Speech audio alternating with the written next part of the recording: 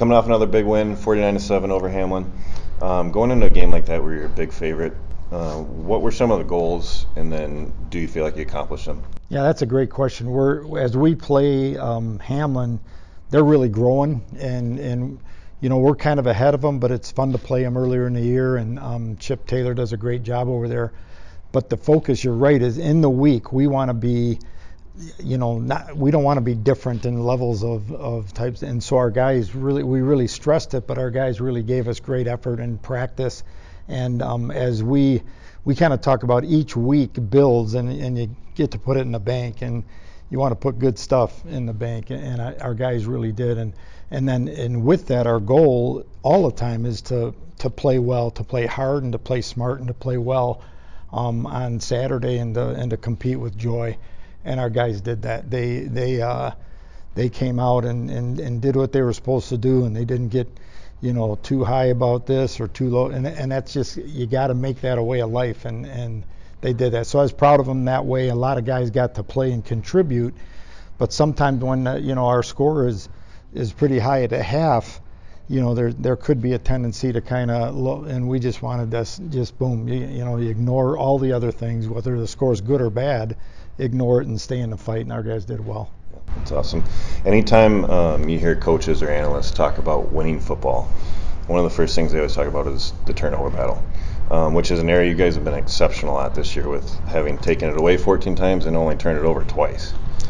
Yeah, it's interesting because we have a pressure defense, and we're used to getting sacks, and we probably have a few less sacks, but we have 11 interceptions, and I'll take interceptions any day. But a lot of the pressure we've had pressure, but no sacks, and sometimes those are numbers that are distracting, just like on that other one. But our defense is sound, and they're sharp, and we had one mistake that we were kind of irritated with, but overall our guys are being really disciplined and playing really hard, and that's just a result of that. You always want to win that turnover battle, and I think we're like 14-2 or something, but it's not something you got to make those plays, and it doesn't always go that way, even if you work at it. So I think a lot of it comes out of discipline and playing hard. Yeah. So another area of impressive efficiency on the offensive side of the ball would be red zone. 18 of 21 trips into the red zone have been touchdowns. What makes this team so good in that area? I think there's a variety of things. We have a strong running game would be the first thing, and the second thing would be Jaron Rosti, but that might not be in the right order because he's just so tough, because he can throw it and flip it, and he's so athletic, and he's hard to tackle at the first part, and it causes another gap for the defense. And then in the goal line, it's kind of, most people are gonna even his physical ability is great, but most people are going to try to take something away. So if they scrunch in, Jaron has the ability to make a call and get out of that play and get into something outside, and so a lot of it's him. Yeah. So Concordia now, always one of the league's top programs. A lot of great battles with them. One that we highlighted this week was the 2007 triple overtime thriller up in Moorhead. What do you remember about that crazy game?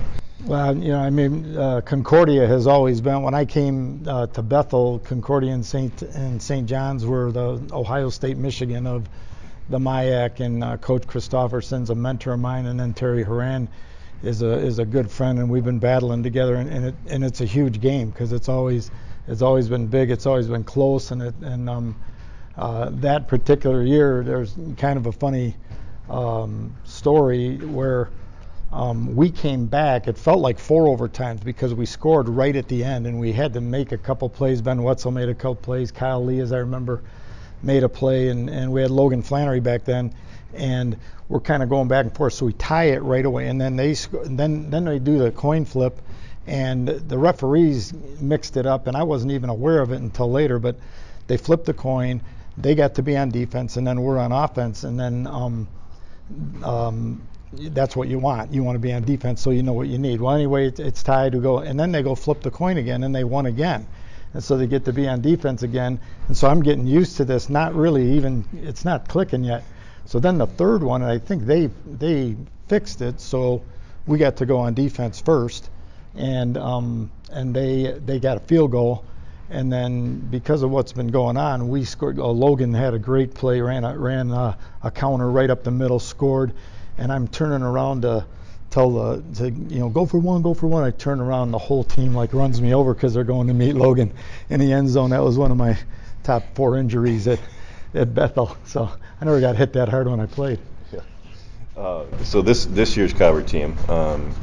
Historically, always a very run-heavy offensive scheme, but maybe not this year.